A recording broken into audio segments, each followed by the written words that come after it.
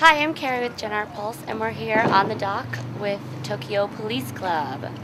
Say hi, guys. Hello. Hello. Maybe you want to go around and introduce yourselves and say what part you play in the band? I'm Greg, and I play drums.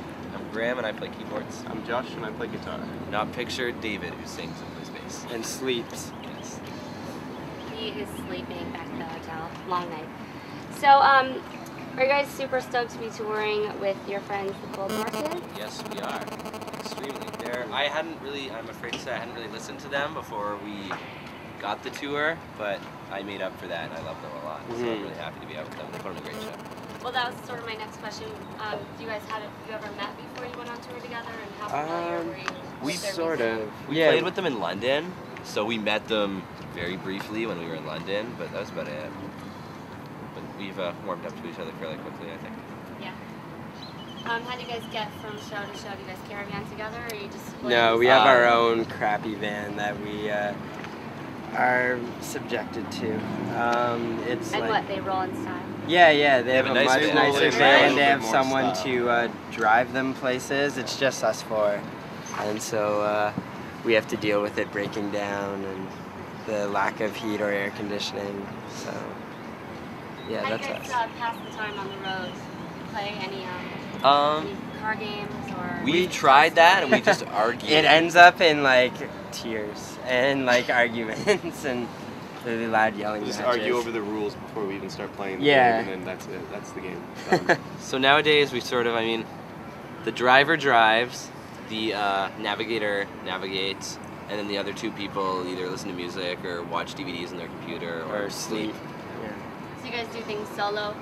You all do music on your own iPods and stuff? Yeah, I mean we have a satellite radio, so sometimes we'll listen to stuff, but there's enough disagreement with that Yeah. it's easier just to listen to your own thing. And plus, I mean, it's good to have private time because you don't really get real private time. So if you put your headphones on, at least you can kind of pretend that you're on your own for a minute. Do you guys have something on your iPod that you consider a guilty pleasure? Any Justin Timberlake? Nelly Furtado. Yeah, we are Nelly big Furtado, Nelly that's a good one. Furtado And, fans. We love Blink-182. Yeah, huge Blink-182 fans. I don't feel guilty about any of that. No. No, not at all. But some people would say that shit. Fergie-licious was a big hit in our van in November when it came out. No, I would consider that a guilty vote. Really? I don't feel usually guilty like at all. Fergie, so that's I did Yeah. feel a bit guilty because usually I think Fergie's But pretty the awful. song was just so That song was awesome great. that it totally won me over. So a big early show for you guys was the Pop Montreal Festival.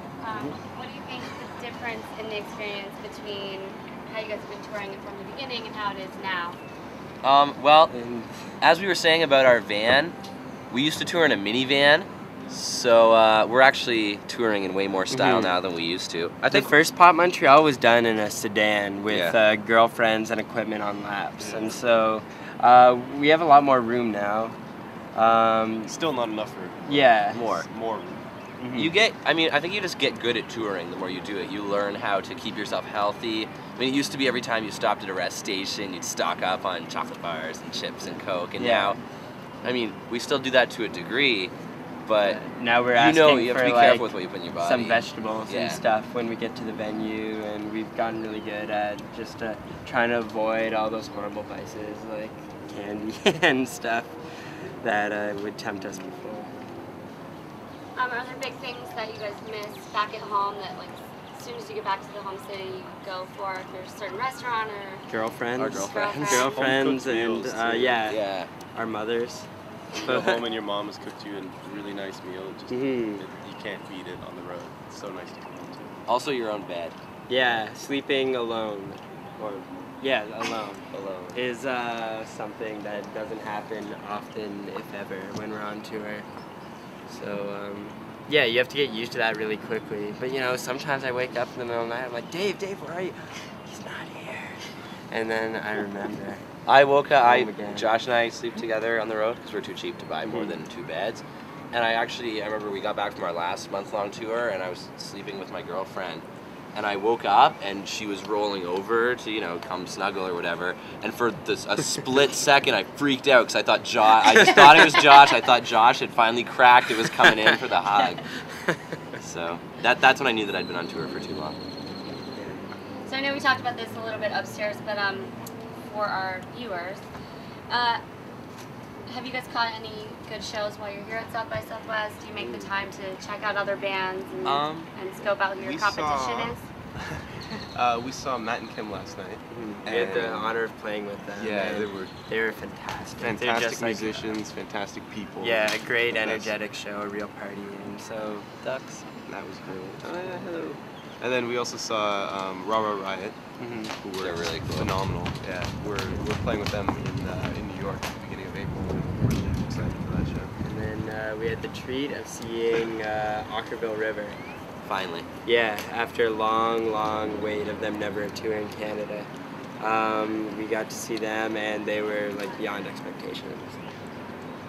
Are there any musicians that you really aspire to go on tour with, or some like dream musician? I mean, there's lots of bands that we love, but I mean, I almost think that if someone came along tomorrow and said you're going on tour with Radiohead, that'd be great, but I think I'd be terrified. Yeah. I mean, that's actually been a popular scary response to this question. I've asked a few different bands. Because they're the best band and everybody knows it.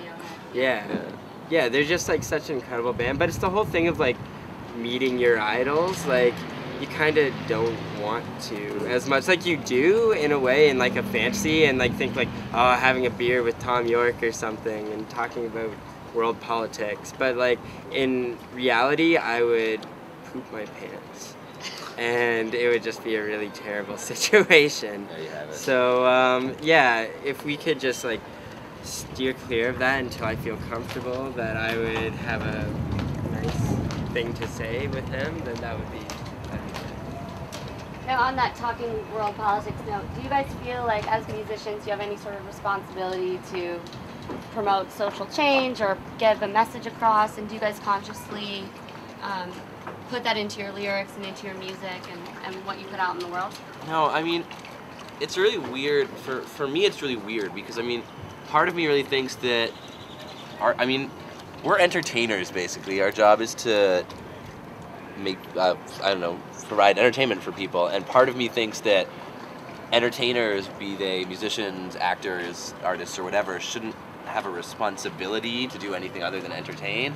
But then another part of me thinks that, you're given this platform. We don't deserve to speak for anyone, and we're just stupid kids. But, you have that platform, and like it or not, you do have some position of influence. And so part of me thinks that, yeah, you should probably use that for the powers of good. But we're not a political band at all. I mean, it's hard for me. I'd like to be, but I'm 20 years old, and I just, as terrible as it sounds, I hang out with my girlfriend, and I go on tour, and I have fun, and I watch TV, and I should be thinking about the world around me more than I am, but I don't know. The fact of the matter is that we're just having fun. And our lyrics aren't political at all. I mean, it's all just, people think they are. There's some of our lyrics that I've definitely heard interpreted as that, which is cool, but that's not what they're written about. Yeah, it's neat in that way that our lyrics can be that subjective, I guess. Like, I think that's way better for a song where someone could read in what they want to and their own interpretation than like us saying like, oh, this is what this song's about. And so if someone wants to read a political message into our lyrics, then yes, sure, all for it. You'll support that? Yeah, of course. All right, cool. Well, thanks you so much for sitting in the Swan with us and It's sitting out on the beautiful. dock. It is a beautiful day here in Austin. It's a lovely skyline. And our very last interview, so we're signing off. Janart Pulse. See you later.